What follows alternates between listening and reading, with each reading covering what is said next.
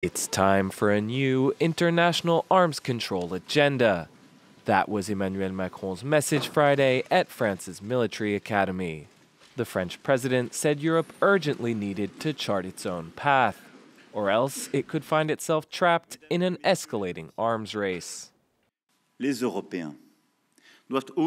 Europeans must collectively realize that in the absence of a legal framework, they could rapidly face a new race for conventional weapons, even nuclear weapons, on their own soil. They cannot confine themselves to a role of spectator. Highlighting France's historic role in nuclear deterrence, Macron said the country was ready to step up again today. Over the last decade, France has reduced its stock of nuclear warheads to less than 300. This still makes it the third largest nuclear power according to estimates, after the US and Russia, which both have about 7,000.